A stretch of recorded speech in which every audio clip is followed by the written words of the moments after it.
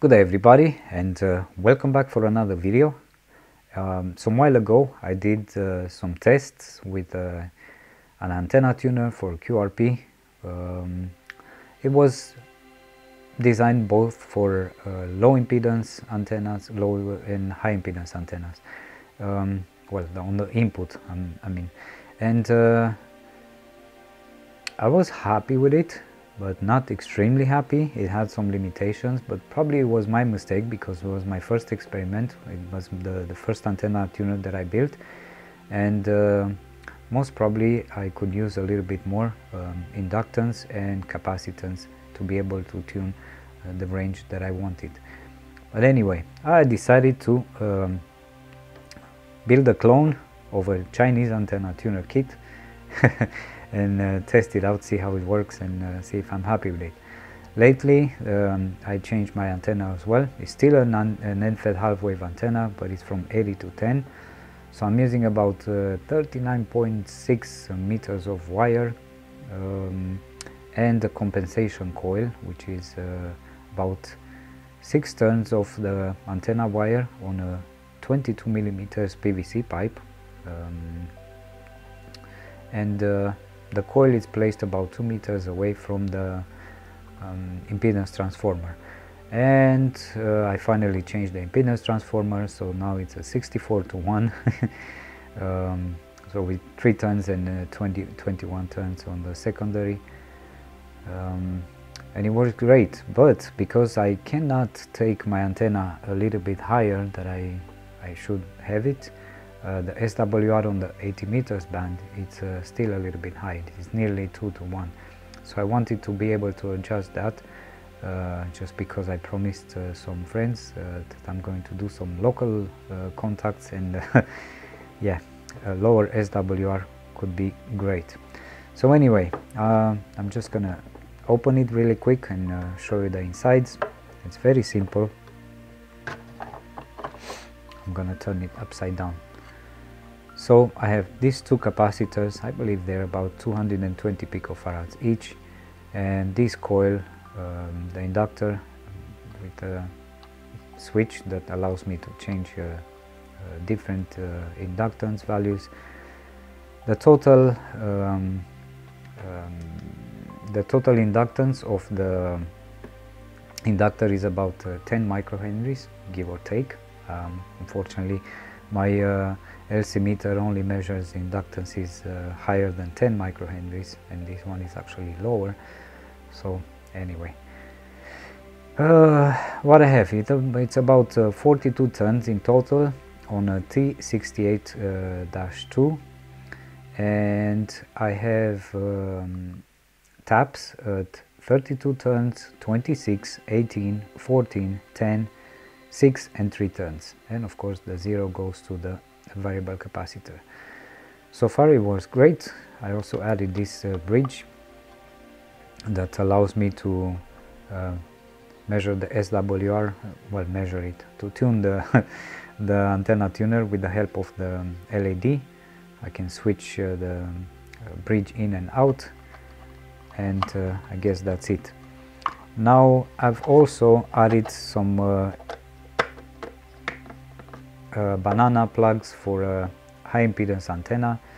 I believe this tuner should only be able to tune an impedance between 30 up to 300 ohms, but I wanted to test out of curiosity high impedance antennas as well, just to see how it works.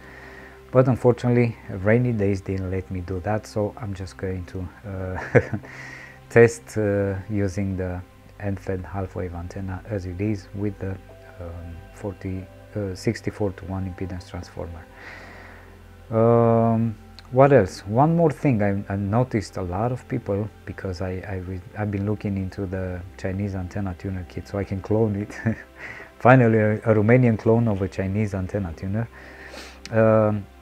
So a lot of people complained that they have low power output when using the antenna tuner, and until I noticed that they were keeping the antenna tuner in tune mode, not in transmit mode. and of course if it's not in transmit mode, definitely you're going to have attenuation and you're not going to have the full power going out. So yeah, anyway, I'm just going to put these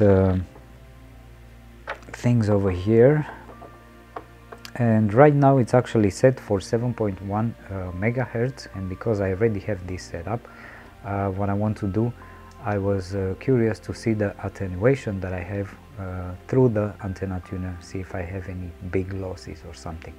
So let me set up the Nano VNA really quick, connect things, and then check that. Alright, so what I did, I have the Nano VNA set between 7 to 7.2 megahertz. It's tuned on the 7.1 megahertz, and I calibrated the whole thing before using all the cables and connected, just to avoid any major errors. And right now on the 40 meters band I'm getting a loss of 0.65 dB, which is not bad, so it's not as worst as I thought. I was actually expecting a lot more, but yeah, 0.65 is not much, it's decent, it's really great actually, and I'm happy. So anyway, let's do an SWR test on the 80 meters band, and obviously it works great on the other ones too, but I was just worried about the 80 meters band that I might not be able to tune it properly. So yeah, I'm just going to move wires around and come back with that. Okay, so I'm going to start these traces. I don't need this one.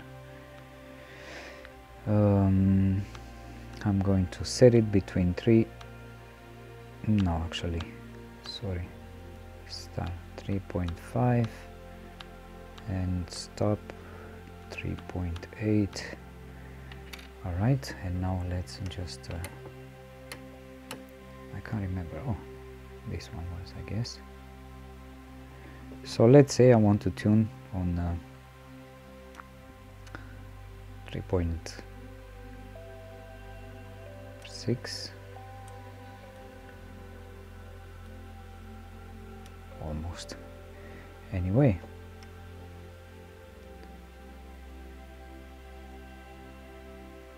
so I didn't have to do much actually.